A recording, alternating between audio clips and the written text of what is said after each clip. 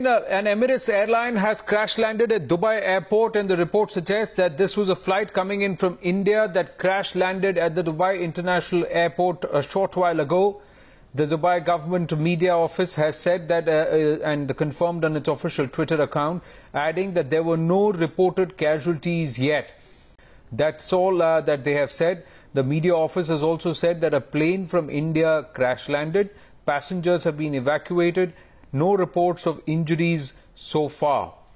That's the information that is coming in so far as the Emirates flight that was coming in from India into Dubai. And all that we know is that it has crash landed.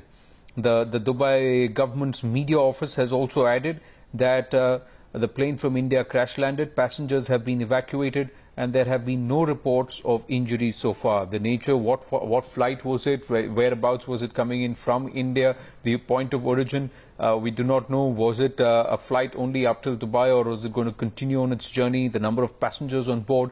The Dubai government media office has confirmed that there was indeed a plane that was coming inbound from India. The Emirates Airlines official Twitter handle has also confirmed that of an incident at the Dubai airport, though there are no details that have been given so far.